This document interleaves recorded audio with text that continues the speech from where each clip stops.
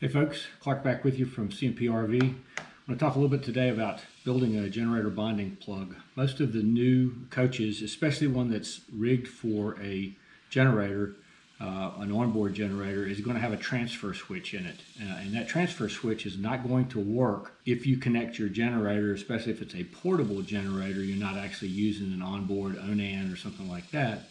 It's going to force you to have one of these type of plugs.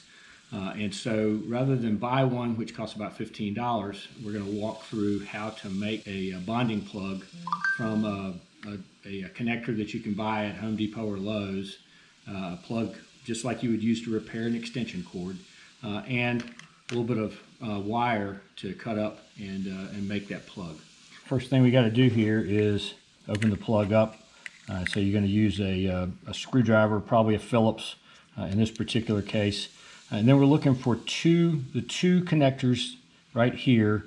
The silver one is your neutral and the green one is your ground. And we're going to bond these two together using a short piece of wire. This is essentially the way that a home is wired or an RV park is wired. When you go to plug your 30 or 50 amp connection in, back up the line, the neutral and the ground are bonded together. And that's what your transfer switch is looking for. And if you have an inverter in your RV, you also may run into the same issue where it's not recognizing the fact that your generator is connected because those two must be bonded together. Most generators have what's called a floating ground, and when you put this together and put it into your plug on the generator, what it's going to do is it's going to create the same thing that the system would see if you were plugged into a pedestal. Okay, so the next thing we're going to do, I'm just going to use a piece of white wire here because this is again a neutral to ground, and typically you hook the white wire up to neutral, and I'm just going to cut a short piece off and we'll see whether we can do it with that piece.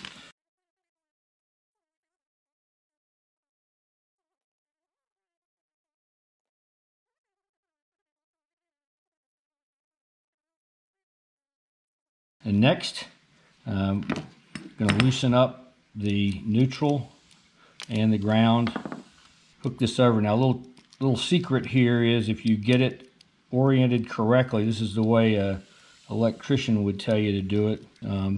You're going to hook that wire so when you tighten it up, it's not trying to force the wire out of the connection there. See, so now we've got it in there. We've wrapped it around that way. And what I'm going to do is I'm going to go ahead and tighten back up my connection here.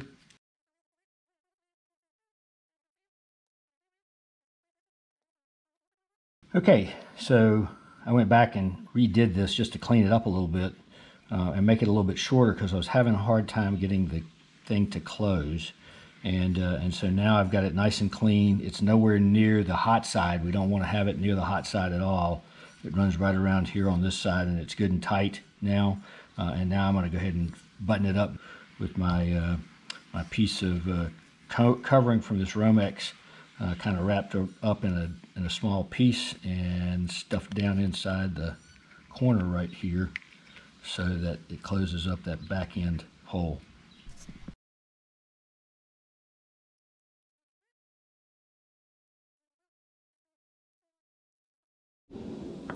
So I had some 1-inch gaffer's tape.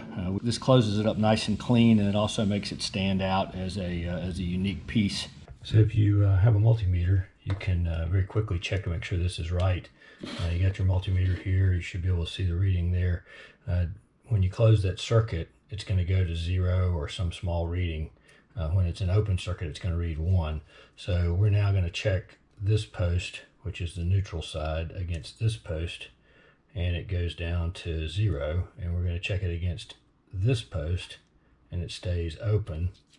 We're going to check this side against the ground and it stays open. So again, we have a closed circuit between our neutral and our ground, and that's exactly what we want to have.